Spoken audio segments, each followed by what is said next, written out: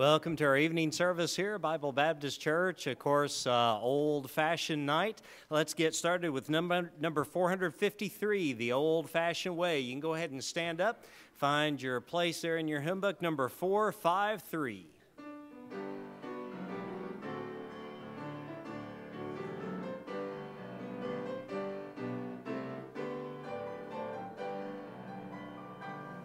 They call me old-fashioned because I believe that the Bible is God's holy word, that Jesus who lived among men long ago is divine and the Christ of God.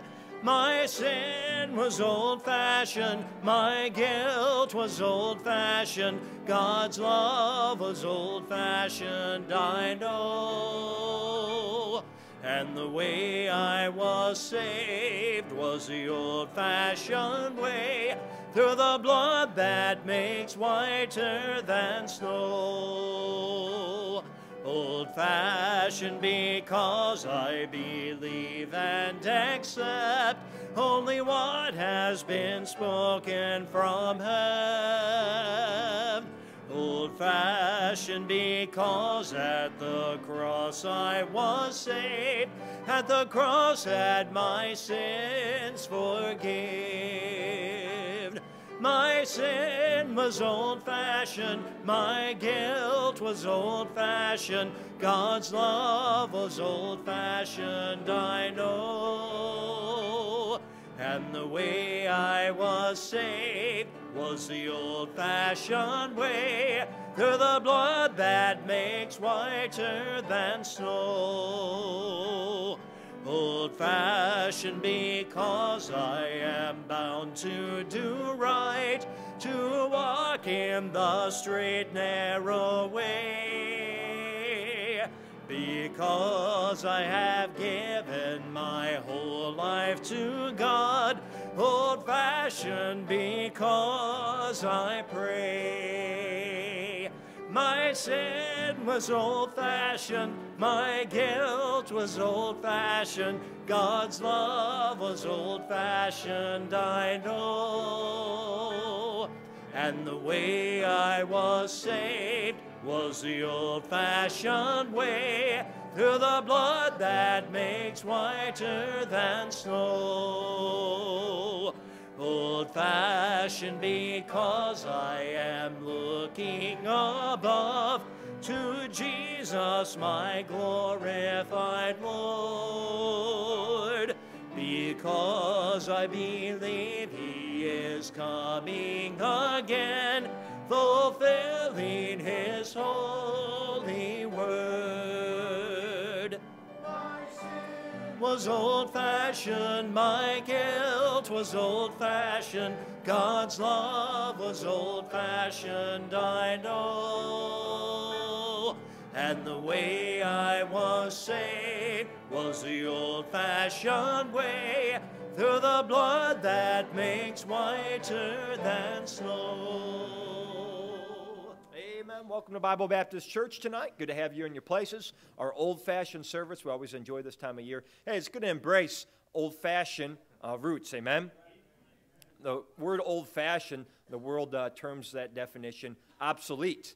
But to us, it's not obsolete. It's what we hold to. It's what we ought to be grounded in.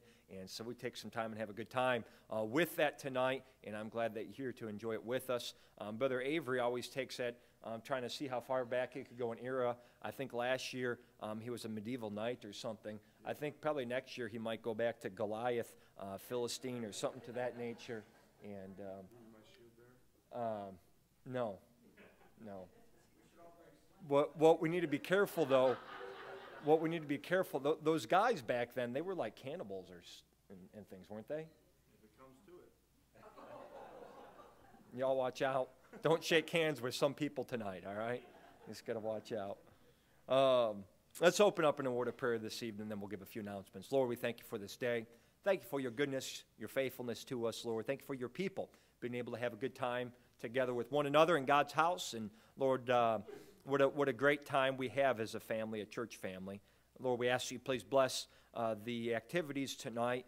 Lord, most importantly, the preaching of your word, that you'd speak to our hearts. And then also, Lord, the meal that we'll enjoy some fellowship and food over. And, Lord, the shaking hands one with another, the singing your praises. May all be done to your honor, to your glory.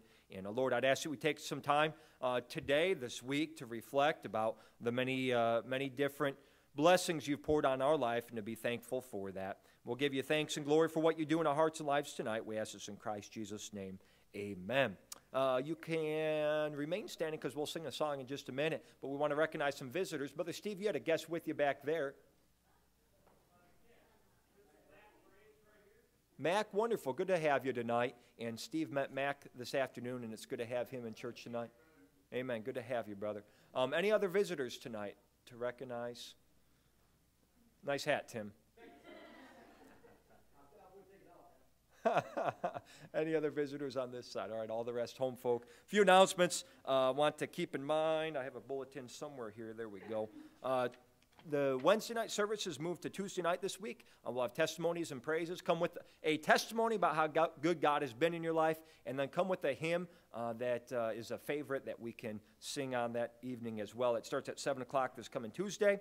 Gym night next Sunday night. Second Milers lunch, all those 50 and above. We have our Second Milers lunch on the 10th of December at 1 p.m., and then Christmas cantata coming up later in December, so keep those things in mind. If you would, tonight's the last night to have Thanksgiving baskets turned in, and so if you have anything that you want to give towards Thanksgiving baskets, money-wise, make sure to turn that in and mark it accordingly.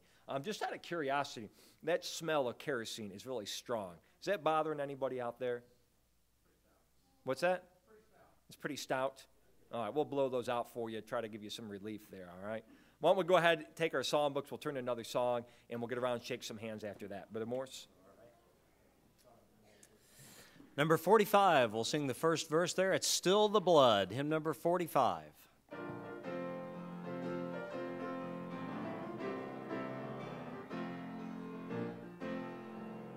Once I wandered in sin's black night, and there was no way I could make my wrongs right. Then that old accuser to the Lord did cry, he is a sinner, and now he must die. And it's still the blood that saves from sin. It's still the blood that cleanses within. From the highest star in heaven to the depths of the sea, it is still the blood of Jesus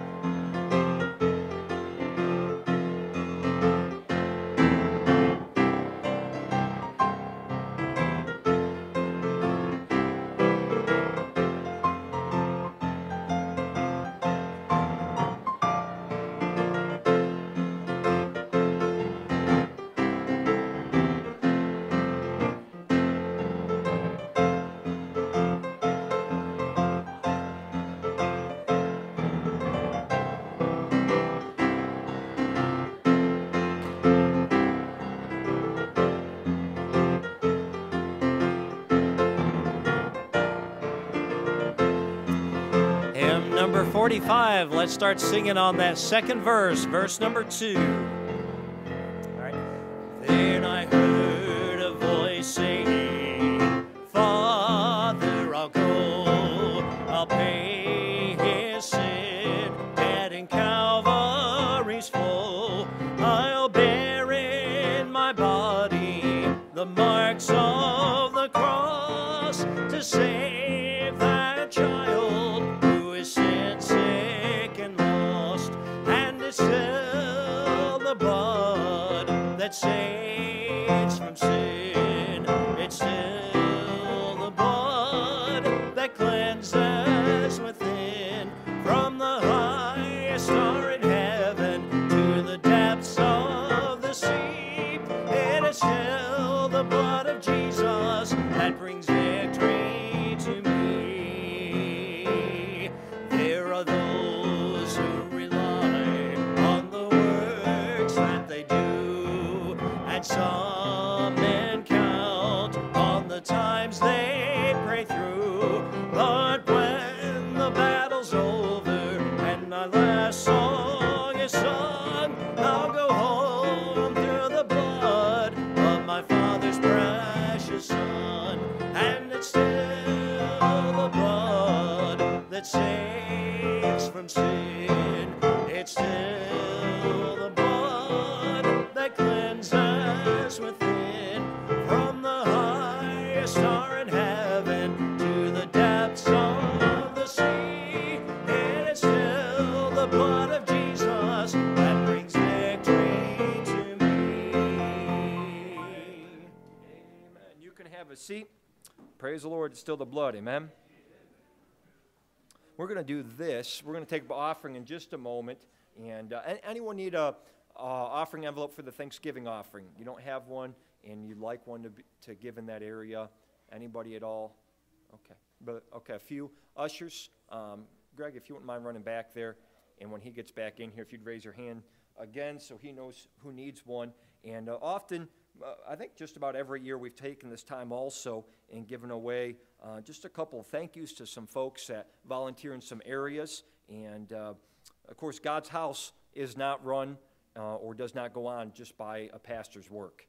It's by a group of people that labor and many times put a lot of labor and effort and time into the work and ministry. And over the years, we've recognized some of those just to say thank you, not to try to take from any heavenly rewards, amen, but to recognize hard work and labor of the Lord, and we appreciate that around here. And so we want to give a few thank yous tonight. And the first thank you I'd like to give tonight is Miss Peggy. Are you here? Peggy Sidney, where are you at? Miss Peggy, I know you love standing up in front of everybody. And why don't you come down if you wouldn't mind. And let's give Miss Peggy a hand.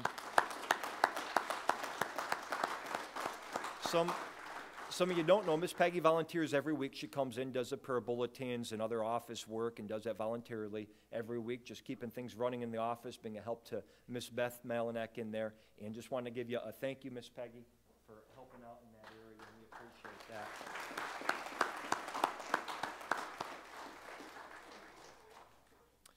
And I think I stole your gift from in there too, Miss Peggy. Daniel, would you give?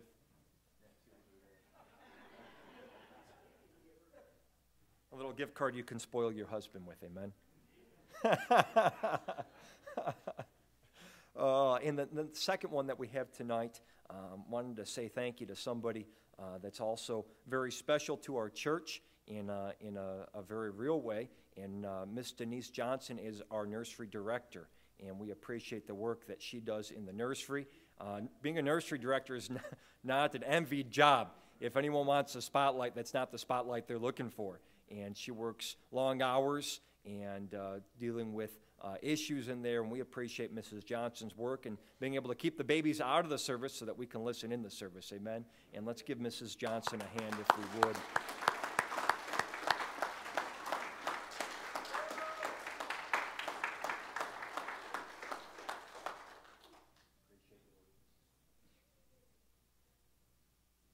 All right.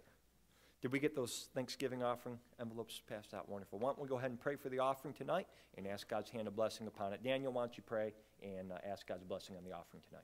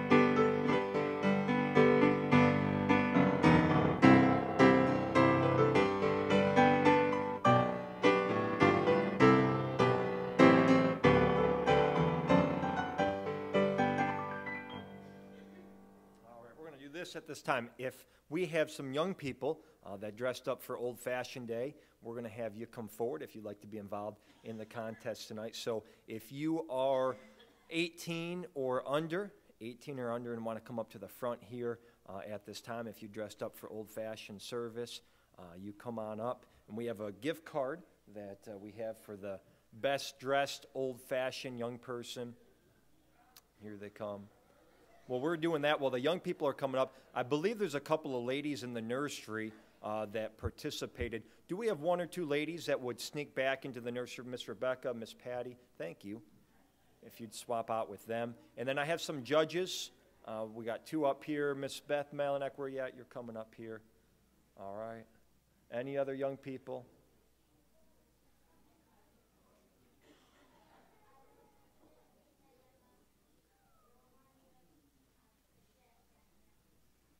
Do we have any others? Cowboy George, you're going to take a pass on it? Last chance here. All right. We got all the young people up here. Don't shoot us all there, Reuben. That gun's pointing right at your pastor's head right now. Brother Morris, I'm going to let you take over right here so I don't get shot. We'll give our judges a couple minutes to look and see what they're going to do. We got a verse of a song that we could sing as they sit there and try to make a call on the winning kid tonight. Do you want to do this a cappella? We'll save that one. All right. 495, brethren, we have met to worship. 495.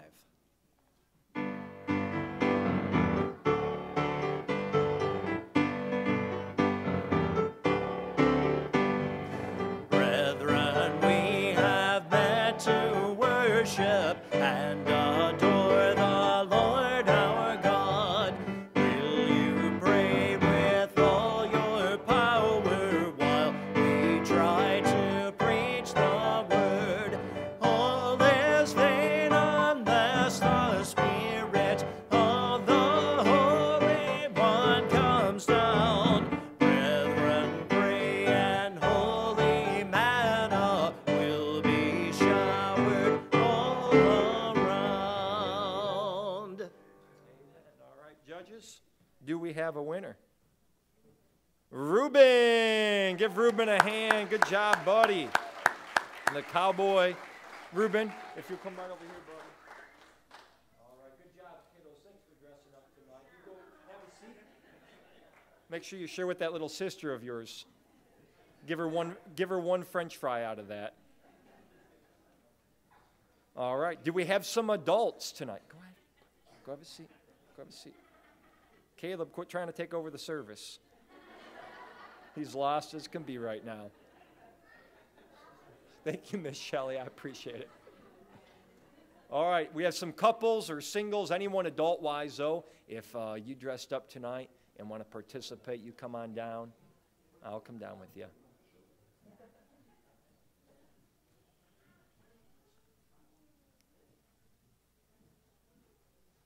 All right, Brother Darrell. I think we have one more couple we're waiting on. The Barneys, all right.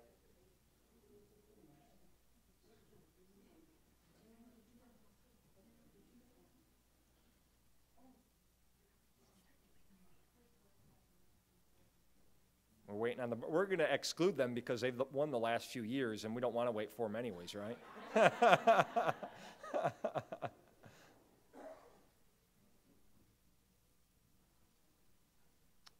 All right, Brother Morris, we'll wait for them to come in. Judges, we have one more couple still coming, I believe.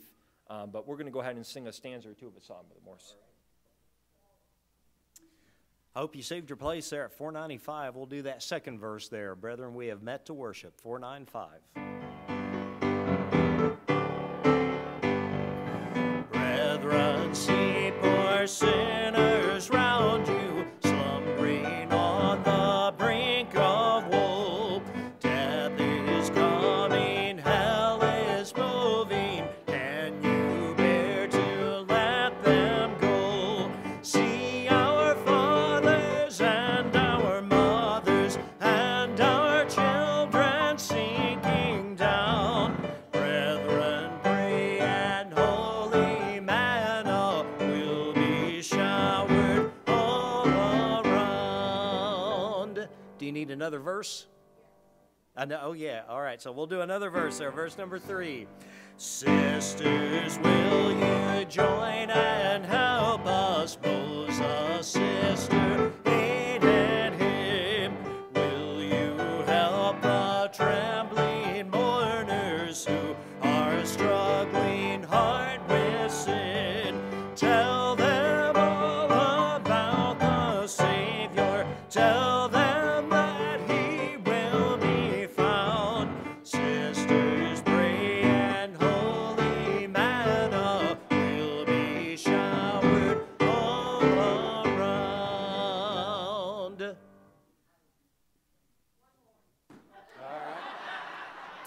Well, this may go into overtime here. Let's do that last verse, number 4. Let us love our God supremely. Let us love each other too. Let us love and pray for sinners till our God makes all things new. Then he'll call us home to heaven.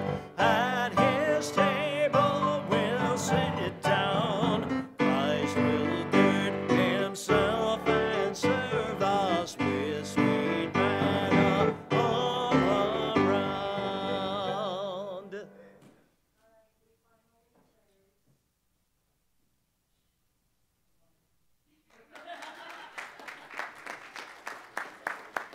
Good job, Barney's. Here you go. Hey, good job. Good effort into that.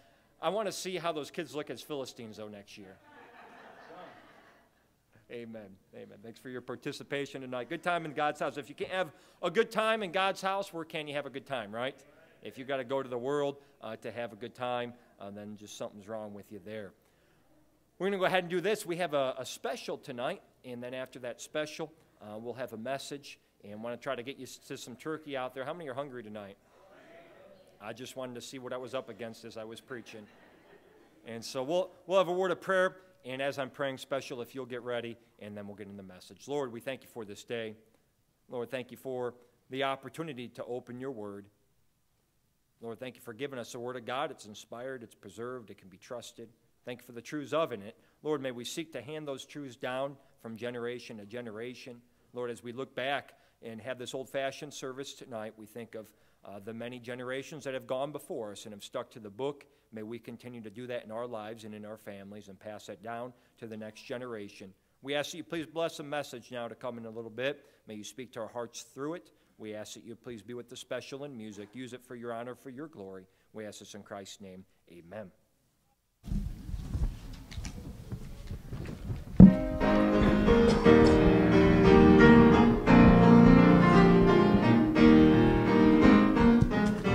For making the sun to shine, putting the stars in the sky, for the flowers that bloom, the ocean so blue. Thank you, Lord,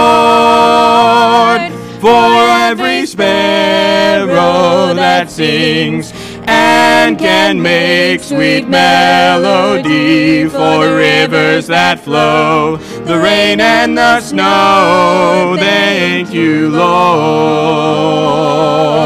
I just want to thank you, Lord. I just want to thank you, Lord, for everything you've done for me. Thank you, Lord. I just want to thank you, Lord. I just want to thank you, Lord, for saving my soul, making me whole. Thank you, Lord.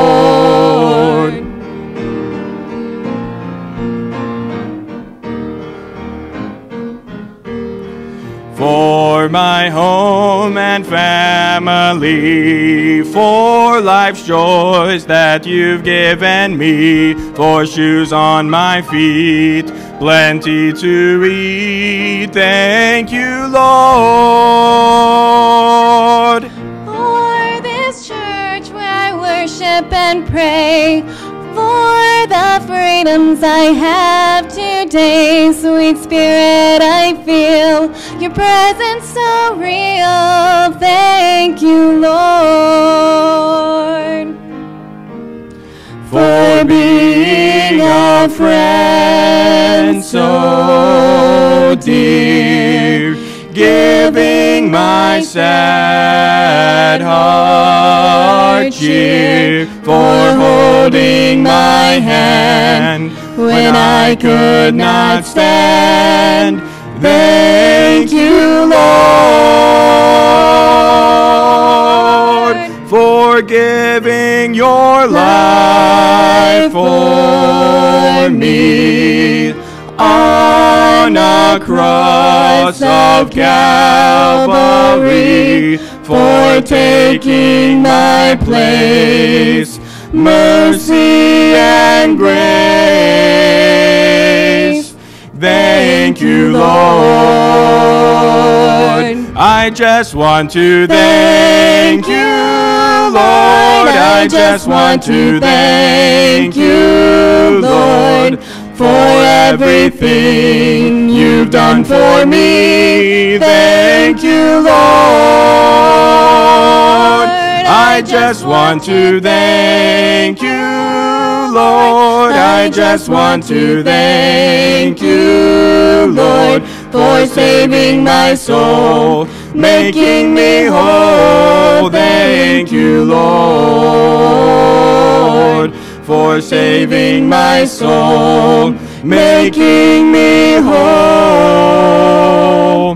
Thank you, Lord.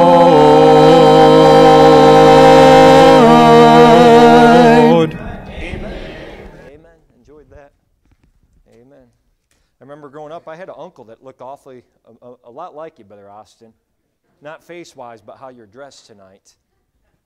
I don't know if it has anything to do with that era. Hebrews chapter 10, verse number 23.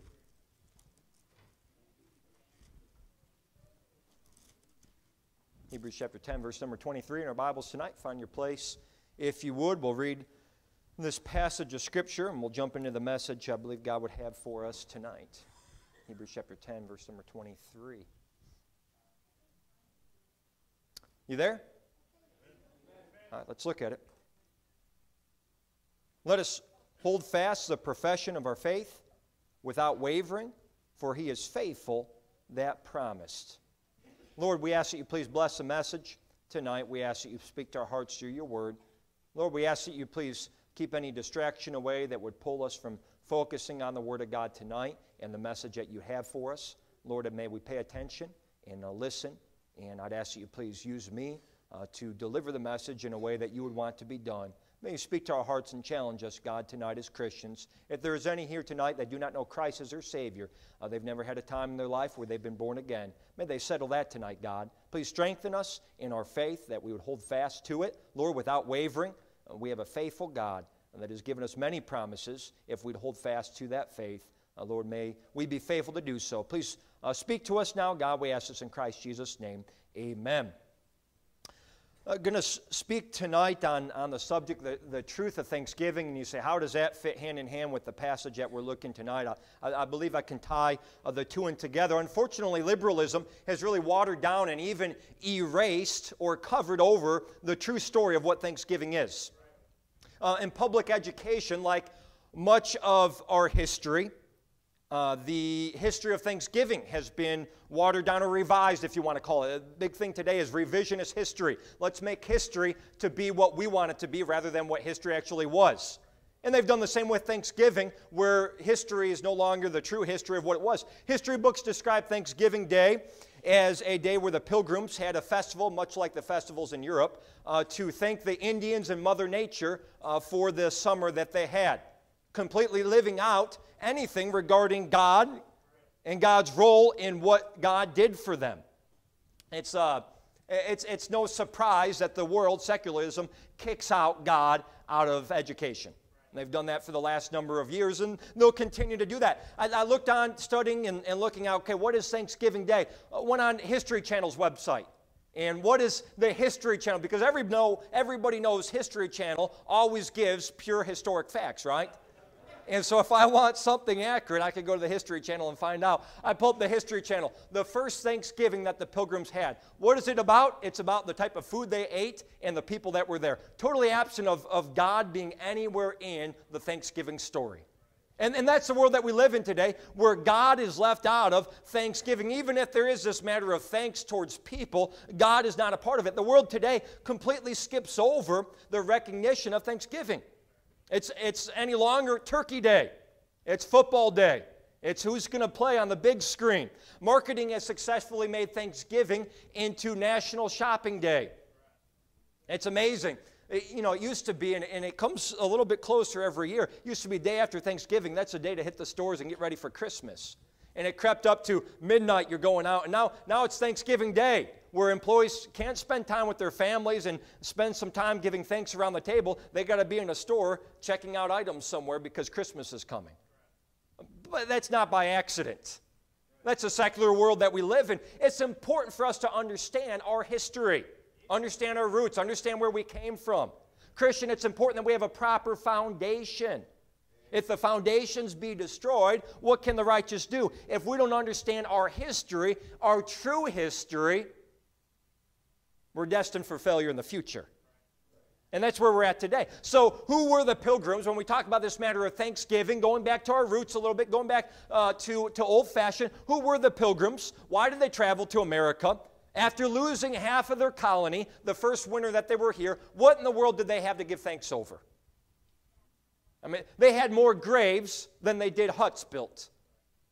What difference should it make in our life? I want to answer a few of those questions tonight through the message. I want to start by distinguishing who the Pilgrims were.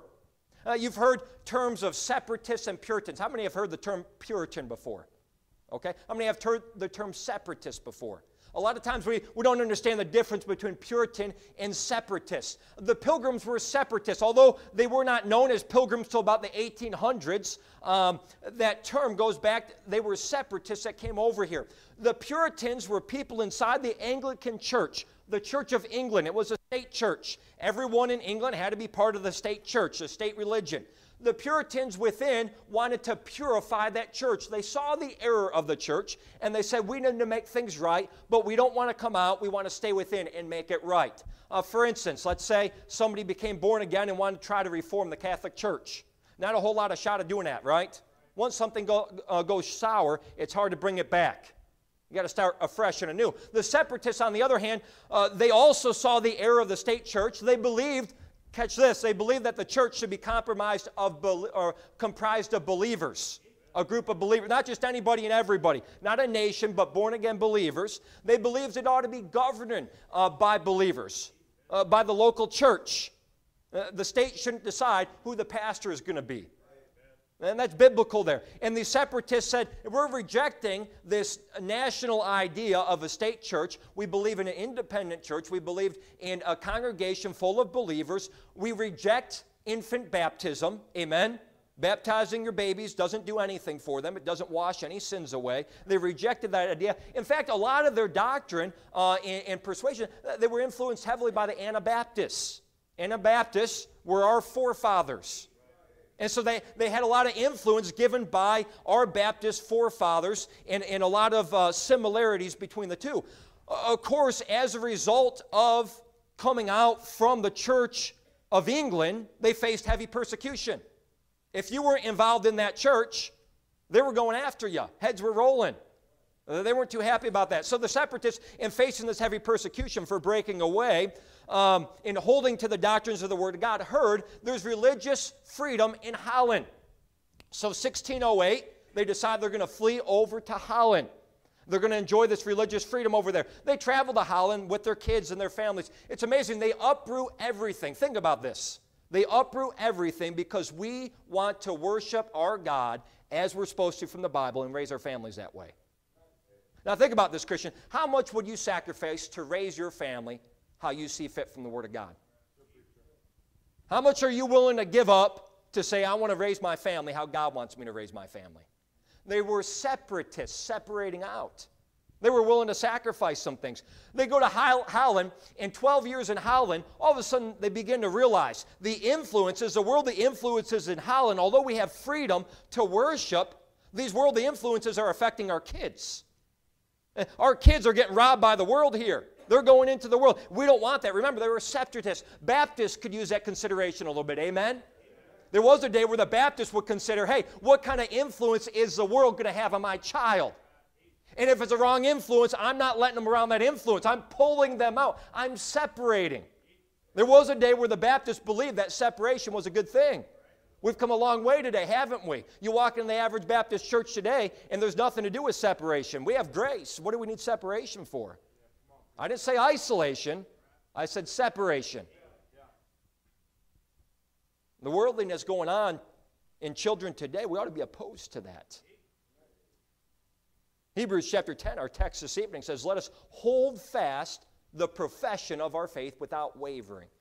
God in our text tonight tells us, I want you to hold fast to that profession of faith. I was telling a story a few weeks ago. We were talking about that term, hold fast, if I remember right, in telling a story about a pilot who had fallen out of the back door of the plane. And he was holding fast onto that plane as it was, I think 4,000 feet up in the air, something crazy like that, until it landed. And they had to pry his fingers apart off of that plane, holding fast. God says, I want you to hold fast to the profession of your faith. Hold fast to your faith. Hold fast to the truths of the Word of God, the principles of the Word of God. What does Proverbs say? 23 verse 23 says, buy the truth and sell it not. What is he saying there? Hold fast to truth. Hold fast to the truths, the doctrines of God, amen? Of Jesus Christ, of the Bible, that it's the Word of God. Don't change what you believe because society believes different. Don't change how your family stands because society preaches a different truth. Somebody once said, he that stands for nothing will fall for anything. And if you have no stands in your life, you'll end up falling for some ridiculous things in your life. And let us not compromise our faith is what he's saying. Don't compromise. Interesting, look back at that verse again though. He says, let us hold fast. He doesn't say just our faith, but the profession of our faith. That word profession, what does that mean? It means public declaration. What declares our faith publicly? Think about it, Christian. What declares your faith publicly to the world? There's a few ways you can declare that faith publicly to the world. First of all, you can confess it with your mouth, amen? That's our witness, our testimony of Christ. Jesus Christ saved me. I'm a Christian. This is what He's done for me. I can confess with my mouth. I'm not on the ground. Look up here now tonight. We can confess with our mouth. The second way is our conduct. How can I profess my faith through the way that I live? Through the way that I live, Christian. The world looks at me and they're saying, is he a Christian or is he not a Christian? Others ought to be able to look at us and see a difference. Far too many times a Christian walks in a grocery store, goes to work, lives in his neighborhood. Nobody ever can tell a difference between him and the lost. We live in a dark world today. We live where sin abounds. The life of the Christian ought to definitely shine out as something different and something bright. So he can confess, but also his conduct can show, hey, this is my faith. His appearance can show, hey, this is my faith, amen? It's a profession of faith. Who knows you're a Christian by what you say, how you live, and how you act? It's a good question. Are you willing to let your profession of faith go to get ahead in life? That's what we're doing today's day and time. Well, I got to get ahead in my job. I got to get my kids ahead in life. I'm willing to let some professions of faith go to jump ahead. Is it worth that risk? This group of men and women would not discard their faith. We're talking about old-fashionism tonight. We're talking about our forefathers' Thanksgiving. There's a group of separatists that said, we don't care the sacrifice. We're not going to discard our faith. We're not going to discard the profession of our faith. We want to pass it down. What does the Bible say? Come out from among them and be ye separate. Don't be like them. Be separate. From who? The world. We ought to be separate from the world. He says, be not conformed to this world, but be ye transformed. Don't be like this world, but be completely different. Now, this isn't only in doctrine. Yes, we're supposed to be different from the world in doctrine, but that's an obvious. If I trusted Christ as my Savior, my doctrine is different from the world. So when he's talking about this matter of confirmation, not being conformed or adopting this world, he's not talking about doctrine there. What is he talking about? He's talking about practice. I shouldn't be conformed in my practices in life to this world, but be transformed, be completely different. Confirmation's not talking about doctrine. It's talking about our language there. He's talking about our dress there. He's talking about the structures of our homes there. He's talking about submission in our life to authority there. He's talking about attitude there. He says we're supposed to be different. That didn't get a whole lot of amens there. There was a day where you talked about those things in a Baptist church and it was, hey, Pastor, we're for you. We ought to be different. But today it's, no, I don't want to stand out as different. What is he talking about? Be not conformed to this world. That's a Christian. He's talking to the Christian there. We ought to be different from this world. Hold fast to the profession of that faith. Be different. Be willing to stand out. Not just in doctrine, but in practice, in the way that we live. Parent, is there a concern that your child will turn out like the world? Because there ought to be that concern. I'm afraid sometimes as parents, today the concern is, I don't want them to stand out different from the world. I want them to blend in. I don't want them to be sticking out like a sore thumb among all their friends that are lost. That's our problem. We want them to blend in with the rest of the world. How are you going to raise a child for God when you want them to blend in and be like the rest of the world? It's impossible. These pilgrims were willing to pick up and move everything that they had for the sake of holding on to their faith and passing down that faith to the next generation. I call that dedication. Let us hold fast the profession of our faith. Christian, are you dedicated to that faith? Is your family dedicated to that faith? What sacrifice are you willing to make to hold on to that faith? Young person, what sacrifice are you willing to make to hold on to that faith that's been given to you? What sacrifice? In 1620, so they're there in Holland for 12 years, and after 12 years, they figure out this is not good for our kids. This is going to ruin their faith. So 1620, they decide we need to leave Holland. We need to go look for freedom somewhere else. And of course, they look at America and say, that's a place for us. That's where we need to be. So 50 of these pilgrims made the voyage on the Mayflower to America. They left Holland. They spent 65 days on this small little boat. Meager rations, uncomfortable living. Their biscuits that they were eating from, they literally have to break them open with hammers and eat on them. Just the conditions were wretched conditions. It's amazing what they went through to hold on to that faith. It just floors me.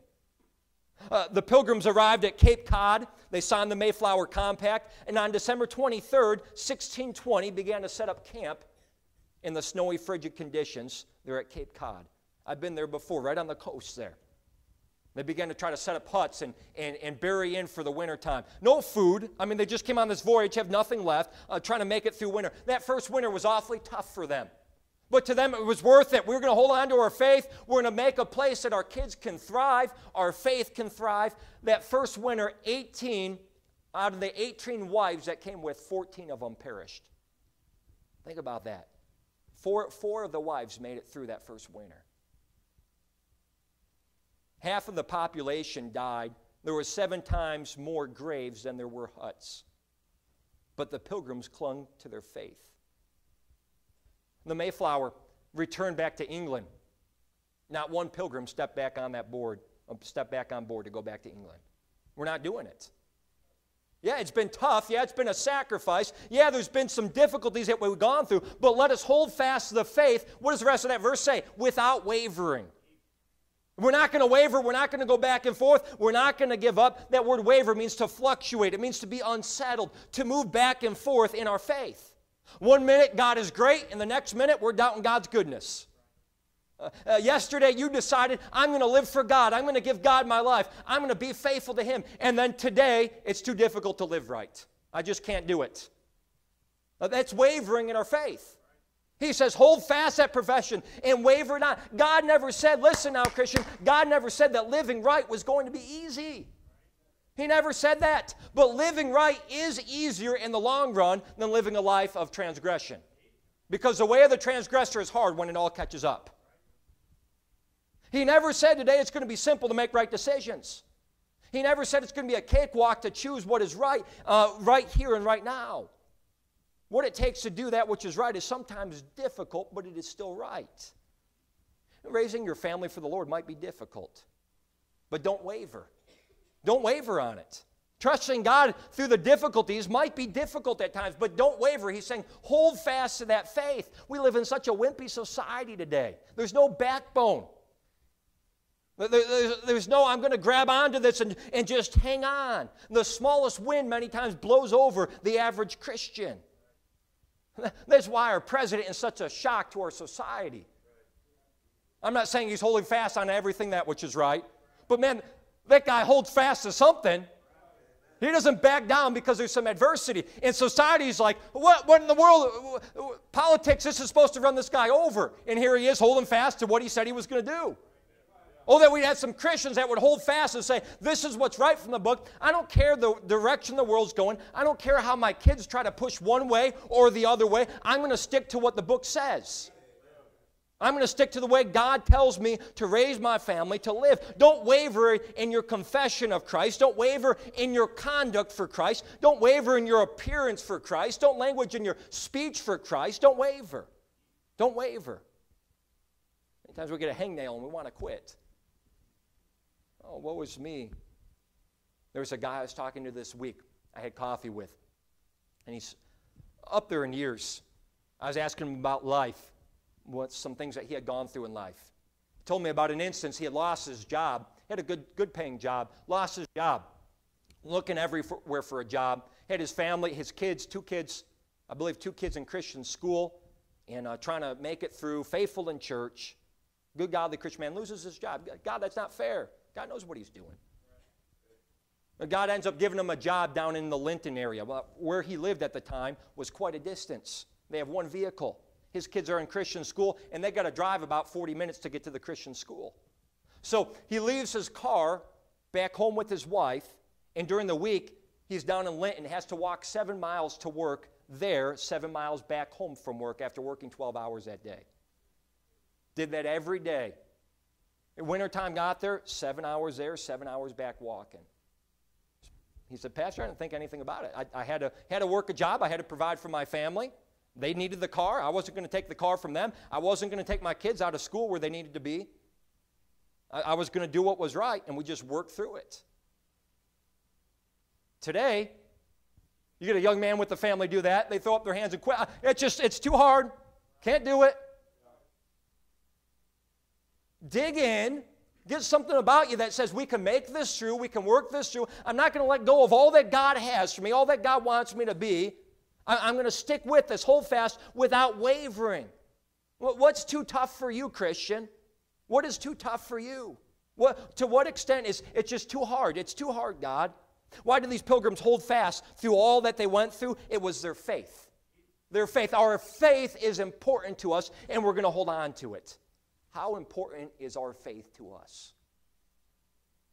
Man, that's convicting looking at the life of the pilgrims. We're not talking about, some Indians and pilgrims got together, they ate a turkey.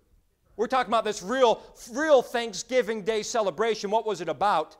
Some pilgrims, some separatists, some Christians that had a real faith in God that moved them to action and said, hey, no, nothing is too far for us to hold on to that faith. Our faith is important to us. What gets between us and our faith? What do we allow to get in there and drive a wedge between us and God? Us and godly living. Us and holiness. Us and our witness. Story goes on. Springtime came. Hard winter. Many of them died off. Springtime came, though, in 1621. God brought an Indian by the name of, you know him. Oh, maybe you don't know him. What's his name? Squanto, right? You thought he was a fairy tale, didn't you? No, he was a real man. God brought this man named Squanto to the pilgrims. Now, Squanto was God's providence. Listen now. In 1614, there was a man by the name of Captain Thomas Hunt that came to the Americas. And they were among the Indians. He captured Indians. He took them back to England, Squanto being one, and sold those Indians into slavery there in England. There was a monk that bought Squanto. He set him free. He taught him English, and he taught him about Christ. Now, I don't know what to extent he taught him about Christ, being a monk, but no doubt he heard about Christ according to history. He was there in England for 5 years, 1619, he ended up going back to America 1 year before the Pilgrims would settle on Cape Cod. He goes back to his area. His whole village had been killed off. The settlers, when they had come over, had spread I believe it was a smallpox disease, and it killed off his whole village. And so he ended up staying and settling with another Indian tribe there, just a year before the settlers came. That springtime comes, God sends them this Indian, Squanto, who already knew English, who had experienced England, who knew of Christ and was very friendly towards them, taught them how to cook, taught them how to trap, taught them how to plant, all that stuff so they can make it through. In fact, William Bradford, governor of Plymouth, wrote that Squanto was a special instrument sent of God for good beyond our expectations. It's amazing. God had plans. 7 years prior, back in 1614, God in His providence said, hey, let me take this little Indian guy and move him over to England, prepare him, because I have some Christians coming over that are going to need some help. That's just amazing, the providence of God. We have a God that orchestrates beyond any ability out there. He sees the future. He knows what we're going to go through. God provides. We just have to trust Him. And Squanto sat there and he taught the Pilgrims how to grow corn and use fertilizer and stalk deer and catch fish. They would have never survived that next winter without him. And the Bible says at the last part of that verse that we just read, it says, for us to hold fast to that profession of faith without wavering. For He, who is He? God. Our God is faithful, that promised. Oh, we have a faithful God. If I hold fast onto this faith, if I make my faith first, am I really going to win out in the end? We have a God that is faithful. Psalm 34 verse 22 says, the Lord redeemeth the soul of His saints, and none of them that trust in Him shall be desolate. God has never forsaken the righteous. I've been young and now I'm old, yet have I not seen the righteous forsaken, nor his seed begging bread. David said, God is a faithful God. He was faithful for the Pilgrims way back then, and let me remind you, that story reminds us of His faithfulness today in our lives. If I hold fast to my faith, the profession of my faith, if I'll make it first, God's not going to be debtor to us. The song was written, great is Thy faithfulness, O God my Father. There is no shadow of turning with Thee. Thou changest not, Thy compassions they fail not. As Thou hast been, Thou forever wilt be. The same God that was faithful to Abraham, He was faithful to Isaac and the promises that he made. He was faithful to Jacob. He was faithful to David. And on the line goes, is faithful to you and I. Summer time brought great provision, and in the autumn of 1621, the first Thanksgiving was celebrated. Not a day of giving thanks to Mother Nature. Not even a day of giving thanks to the Indians, although they did invite them. There was 90 Indians there, and I'm sure they were very appreciative. But the focus of that day was an appreciation for God. It was a day of giving thanks to God for His thankfulness and for His provision. A celebration of what God had done. And remember, now we talked about it this morning, adversities and trials, we are still to give thanks, are we not? Now put yourself in these Pilgrims' shoes for a second, and I'm wrapping it up here. Not a year ago, 14 out of 18 wives had died. Husbands had died, children had died. It hasn't even been a year, and they've lost many loved ones, but they understand, hey, it's time to give thanks. God has been good to us. Once again, seeing God's grace even in adversity. Thanksgiving is to be given in all circumstances.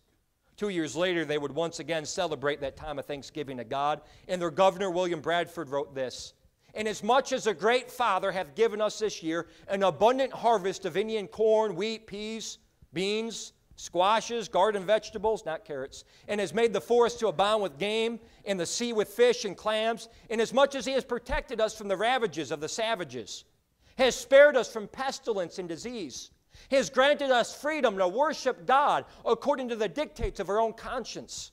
Now I, your magistrate, do proclaim that all ye pilgrims, with your wives and ye little ones, do gather at ye meeting house on ye hill, between the hours of 9 and 12, in the daytime on Thursday, November 29th, of the year of our Lord, 1623, and the third year since ye pilgrims landed on the Pilgrim Rock, there to listen to ye pastor, and render thanksgiving to ye Almighty God for His blessings. He said, hey, let's gather at the church house. Let's hear some preaching. And let's give thanks to our God for what He's done. That's what Thanksgiving was about. The story of pilgrims portrays the truth we see in Hebrews chapter 10, verse 23. Let us hold fast the profession of our faith without wavering, for He is faithful that promised. Hey, Christian, hold fast. Hold fast to that faith in our life. Hold fast to that declaration of faith, to that holy living that is supported by that faith. And don't waver. Don't waver. Don't change when times are difficult. Don't quit serving God when times are tough. God is faithful. God will reward His servants that hold on to their faith. In 1623, God continued to bless their settlement. In fact, they started off with this communal type setup where they all had one garden, all worked in that garden. And William Bradford had this great idea of, let's give private land and they can all work on their own gardens. And God bless that, the American way there, right? It's amazing how God has a setup already in mind. In the 1930s, he brings the Massachusetts Bay Colony there, which brings even more life and thriving to the colony. There, God is debtor to no man. Here, these pilgrims move all the way around the world because we need to hold on to our faith. And God says, hey, I'll make sure I reward you. There are many changing today, but hold fast to your faith. That term old-fashioned, it means obsolete. And that's how the world looks at our old-fashioned church, our old-fashioned standards, our old-fashioned King James Bible, our old-fashioned preaching. They look at an obsolete Bible, obsolete standards, obsolete preaching. Hold fast. What are you willing to sacrifice to hold on to that which we ought to have? Some of you young people, you have parents that are sacrificing a whole lot to hold on to that faith and pass it down. There's a story that I read about a mother and a child down in Florida. And it was a summer day, a nice hot summer day, and the child, the boy, wanted to go out and go swimming. There was a back pond in the house, or outside of the house. And on that hot day, he ran out that back door, jumped into that pond, all excited to take a dip in the swimming pond back there. Mom looked out the window. She saw there was an alligator in that pond. And she realized, boy swimming towards alligator coming towards the shore, bad equation there. And so she goes running out the door, starts yelling at that boy, come back, don't go that way. He hears Mom and he realizes, hey, I better turn around, and he starts swimming back towards the shore. But it was too late of time, and the alligator caught up. Just as Mom grabs a hold of his arms, that alligator snaps his legs into its mouth, and she's pulling with all her might. There's no comparison of strength. But she had some great passion there, pulling on him, not willing to give up on her boy, and digging her nails into his arms, trying to save his life at all costs. And she's fighting and she's yelling. And there was a farmer driving by who heard the commotion and realized what was going on. He jumps out of his truck with his shotgun. Praise the Lord for America where you can still do that, amen? It wasn't California or Illinois. And he goes in the back there, and he aims at that alligator. He takes that alligator out. And they take that little boy, rush to the hospital. There for 3 weeks, he recovers in that hospital. She saved his life. The news reporters get to the hospital eventually after healing, and the story breaks loose, and they're just amazed at what happened, and they ask, can we see the scars? And he pulls up his pant leg on his leg, and they see the scars there, and just all in tears over what had happened. He said, but hold on, look at this, and he pulls up his sleeves, and he says, these are scars from my mom that wasn't willing to let go. She wasn't willing to let go. She wanted to save my life. Rather than having disdain and fighting those parents that are not letting you go, they're trying to hold on. Those authorities that are saying, hey, no, I want you to get this faith. Rather than disdaining and hating and despising what they're trying to do, why don't you have a love for them because they love you so much that they're not willing to let go? They're saying, no, I want them to get this. I want them to have that faith that is so wonderful, to experience the rewards that God gives to the faithful. Hey, Christian, hold fast to that faith. Hold fast to that profession of faith. Lord, thank you for your goodness to us. Thank you for the challenge that you give us in Hebrews chapter 10, verse 23. Thank you for the pilgrims, Lord, many years ago, willing to hold fast on that faith, make some sacrifices, come here to America. that they might establish some freedoms to worship God. And Lord, here we are tonight, enjoying those same freedoms, being willing to worship God in our independent church with a bunch of believers that are holding fast to their profession. Lord, there's times where it's tough, and it seems like all we can do is let go of that faith. God, may we determine in our hearts and in our lives that we're not going to let go. God, I pray that some young people would get this, that what their parents are trying to do is trying to pass down that faith to them. They care about their kids, just like the Pilgrims did so many years ago. Lord, may they see that love and see it as love, God. I'd ask that, Lord, you'd raise up, Lord, a group of Christians that will pass it on to the next generation. There'll be a remnant remaining in this dark world as it becomes even darker.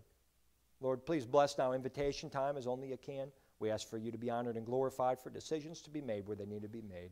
We ask this in Christ's name. Amen. With heads bowed and eyes closed, anyone tonight, hold on, piano, hold on. Anyone would say tonight, Pastor, I'm here tonight to be honest with you. I'm not sure that I'm going to heaven when I die. I don't know if I were to die tonight, I don't know where I would go, heaven or hell. Pastor, would you pray for me? I need Jesus Christ as my Savior. I need salvation. Pastor, would you pray for me? There's nobody looking around tonight, but between me and you and God, you say, Pastor, I'm not sure that I'm saved. I'm not sure I'm going to heaven someday when I die. Would you pray for me, Pastor? You just raise your hand by way of testimony tonight saying, Pastor, I need to be saved. Would you pray for me? That's me tonight, Pastor. Anybody like that tonight? You'd raise your hand and say, that's me. I don't want to miss you tonight. Let me ask you tonight, you say, Pastor, God spoke to my heart through the message tonight, holding fast to that faith. God spoke to my heart tonight. Here's my hand. Just remember me in prayer if you would, Pastor. Lord, you saw the hands that were raised. Thank you for speaking to hearts. Bless invitation time. We ask this in Christ's name. Amen. Let's stand to our feet as the music begins to play. God spoke to your heart. Why don't you come?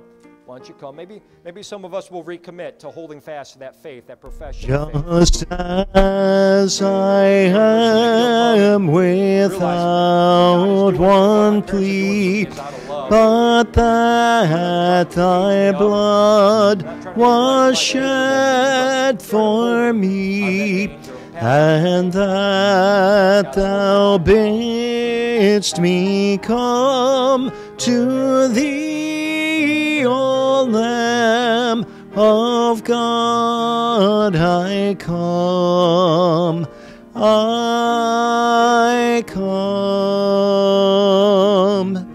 Just as I am, and waiting not to rid my soul of one dark blot, to thee whose blood can cleanse each spot, O Lamb of God, I come, I come. Just as I am, though tossed about with many a conflict, many a doubt, fightings and fears within, without, O Lamb of God, I come, I come.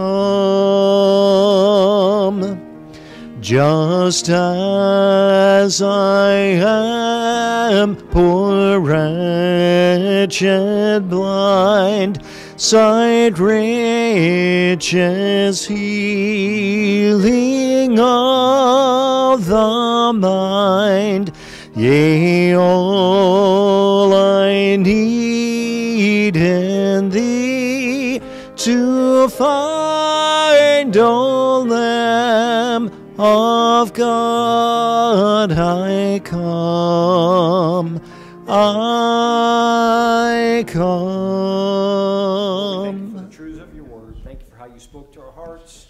Lord, may we not allow the Word of God to return void, but Lord, may we allow it to continue to work in our hearts and lives, even as we leave service tonight. Lord, please be with the one that's being dealt with about salvation tonight. May you work in their heart, help them to see their need for Christ. Please bless the fellowship now in the gym afterwards. May you bless the food to our bodies. We thank you for the hands that have prepared it and labored this afternoon to bring it tonight. May you give us a great time around the table together. We love you. We ask this in Christ Jesus' name. Amen. You could stay standing. We'll be dismissed in just a minute. And we have one being dealt with for salvation down here. And so please mind them if you would. Praise the Lord for that. We have a wonderful meal over in the gym planned for you. And we'd love for you to come and be a part of fellowship over there. And we already prayed for the